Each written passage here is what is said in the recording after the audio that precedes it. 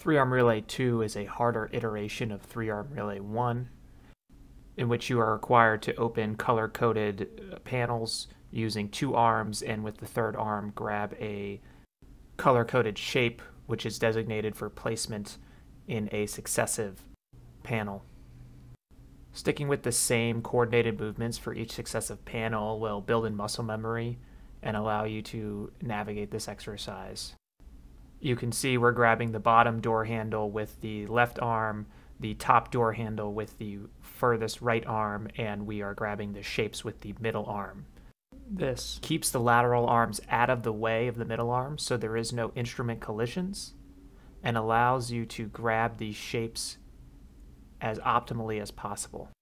Because each panel has some depth to it, in order to place the shapes without causing excessive force or collisions, you'll need to grab the stem of the shapes in the most vertical orientation as possible, rather than in a perpendicular orientation.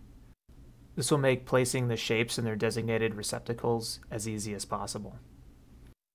Obviously, coordination with the 3 arms is key here, and we want to emphasize the continuous adjustment with the camera, as well as the small movements between the 3 arms in order to prevent collision and keep everything in the field of view.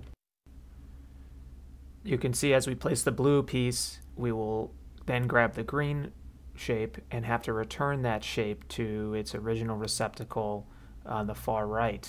And in order to do this, we have to relay the arms back.